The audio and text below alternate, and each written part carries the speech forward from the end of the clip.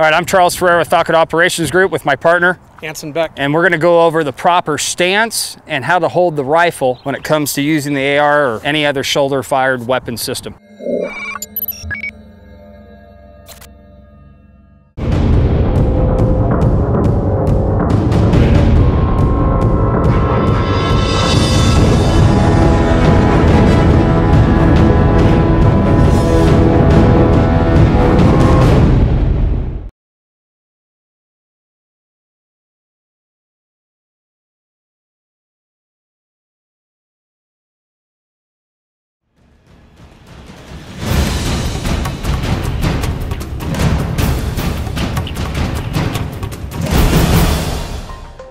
So like everything else in life, we have to work with our foundation. In this particular case, we're gonna start with our feet in contact with Mother Earth. Anson is standing in an athletic, semi-aggressive stance. And the reason for that is we're looking for stability. He's got a rifle that he's gonna put out in front of him, and he's gonna have to be able to shoulder that rifle, hold on to it properly, and still mitigate recoil. Okay, look at Anson's feet. In relationship to his upper body, his feet are slightly greater than shoulder distance apart. If you notice, his right foot is just slightly behind his left heel. His knees and his toes are pointed in the same direction towards his target. If Anson's toes were pointed off to the right and he was trying to shoot to the left, his natural body point of aim, his head, his center line, is now that direction and not any longer towards the intended target.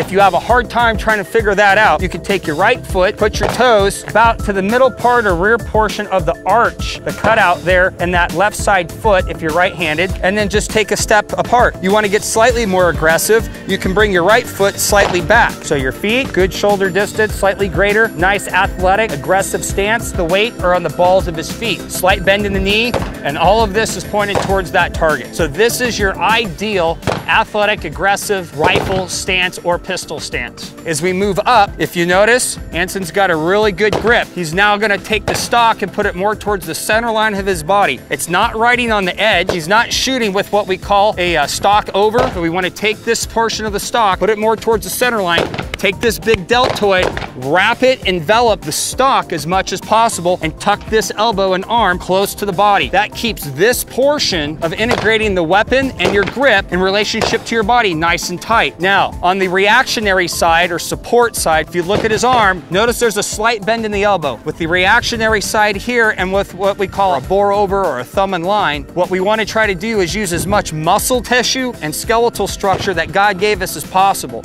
to help mitigate the recoil, and getting closer out to the muzzle, the business end of the rifle, will allow you to control the muzzle rise and where that round's impacting more so. One last time, start from the ground and work our way up as a recap. Position your feet slightly shoulder distance apart. You want to get more aggressive, you can scoot your right foot back, brings the heel up, your toes, your knees, and your hips are all in line. Shoulder the weapon system, put it more towards the center line, envelop it, take your reaction hand, slight bend in the elbow, good grip in the front end of the business end of the rifle, good grip right here, good landmark for the trigger finger, good cheek well position, line of sight with your target. That in a nutshell, folks, is down and dirty on your stance, proper grip and shouldering your rifle. So for myself, Charles Ferreira, and Anson Beck. Wow, you got to say your name twice. Good job, buddy. We here at Falcon thank you for your time. Look forward to seeing more so on Recoil.